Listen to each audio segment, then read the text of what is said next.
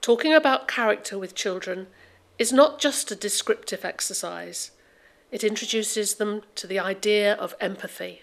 Farmer Duck is a perfect book to get children to talk about the people in the story. They will get really interested in the old farmer and maybe describe him using vocabulary which is not on the page, that the teacher has not introduced, showing their ability to apply their knowledge, their vocabulary, their understanding in the way that you would expect to if you were reading a written description of a character.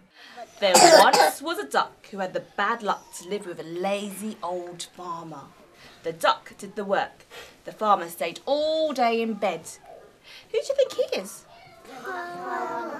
He's eating chocolate. And lying in bed. He's lying in bed. He's very lazy. And he's lazy. See, can you think of any other word to describe this lazy farmer? I know, Oh, big Lillian. He's very, very fat. He's very, very fat. Any other word to describe him? Selfish. That's a good word. I think he was sad.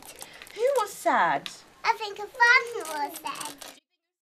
You only need to look closely at that picture on the front of My Two Grannies to see that we've got a happy scene, two happy people holding on to a very happy little girl. Those are their characteristics. That's showing us what their characters are like. Interestingly, we turn straight into the title page and we see the same characters looking rather grumpy, as children are very happy to tell us when we share this book with them.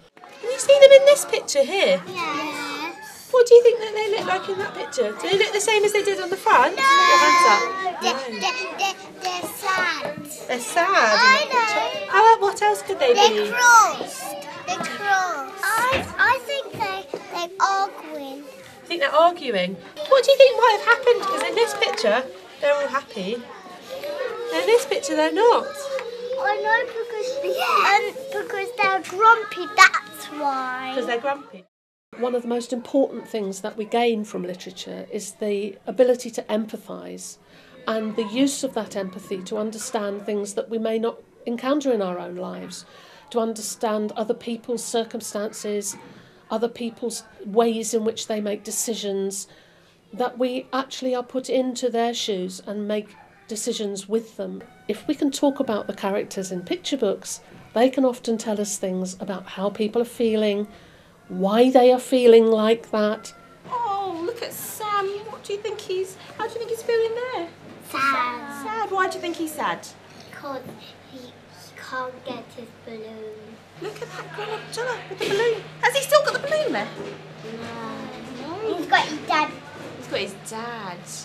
And is he happy or sad? Happy. Happy. Why do you think he's happy? Because he hopes his granddad likes it.